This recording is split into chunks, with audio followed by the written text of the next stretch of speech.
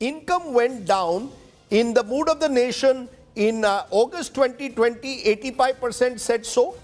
By January of 2022, it's come down to 64. So August 2021, 86% said income had gone down. Remember, this was peak post second wave. Now 64%, still a substantial number, but lesser.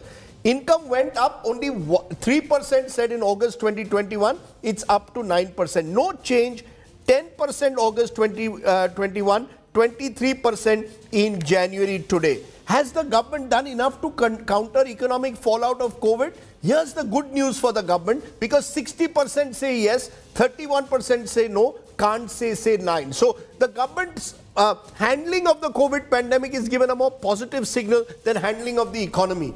Current daily expenses versus last year, and this is critical because remember, with petrol prices going up and up, expenses gone up but manageable, 24%. Expenses difficult to manage, 67%.